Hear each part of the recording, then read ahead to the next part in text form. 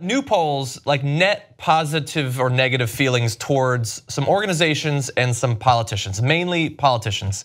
And I cropped it down so small that I don't remember where it's from, but it's still gonna be fun. So interestingly, for some reason, they threw the FBI on here and its net positive is 34. So throughout all this, still very positive. But then they go to the politicians, and some, you won't be surprised to find out have big net positives. Joe Biden is at 32, more positive than negative. Barack Obama at 28, more positive than negative. They've got Oprah on here. She just now is on every poll, I guess. So she's at plus 24. And then you get down into the negatives. Oh, by the way, they didn't put Bernie on here.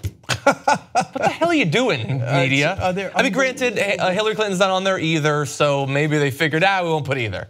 But they don't have Bernie. But Hillary Clinton's retired. I know. And Bernie's the most popular politician in the country. You might want to put him in a poll of who's popular. Yeah, the only reason I mentioned her is because Mitt Romney is on here, and he's at -1. But he's about to run for Senate. That's true. That's true. So then you get down to the negatives, and like Paul Ryan's a little bit negative, Mike Pence a little bit negative, Donald Trump's at -20, so pretty negative. And then poor turtle Mitch McConnell at -26, so he's at 13% positive, but he is not the worst. At -26, he's not the worst. Can I guess?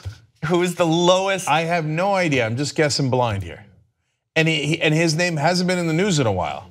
I'm gonna guess Ted Cruz. It is not. His name is not in the news. His name isn't in the polls either. They're not even polling on Ted Cruz. Then most negative here is a non-politician, Steve Bannon.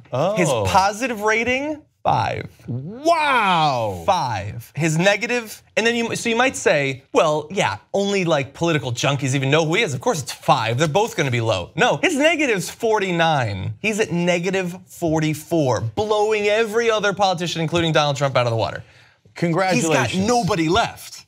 I'd like to congratulate Dick Cheney for former most unpopular person in politics ever. I think Cheney once dipped down to, I don't remember if it was 13% or 9%. Something like that, yeah. Yeah, but Bannon is at 5%. Okay. He makes Chris Christie look like, I don't know, who's popular is it? Bernie. He makes him look like Bernie. So, wow. Yeah, that's what happens when you lose your base and you never had the other side to begin with. So Bannon, that is why he is out wandering in the middle of the ocean right now, lost. Or as I said originally, like the gravity analogy, out in space going, what? When I was on top of the world. I didn't hear that before, but I like that. Sandra Bullock twirling around. Anyway, first ever Steve Bannon, Sandra Bullock comparison. But not the last. Okay, 5%, Steve. Yeah. Hashtag eat it. Mr. Uncongeniality. If you like this video, bless your heart. We got a lot more where that came from. We do a full show every day, Monday through Friday. Come enjoy it ad-free by becoming a member, tytnetwork.com/join.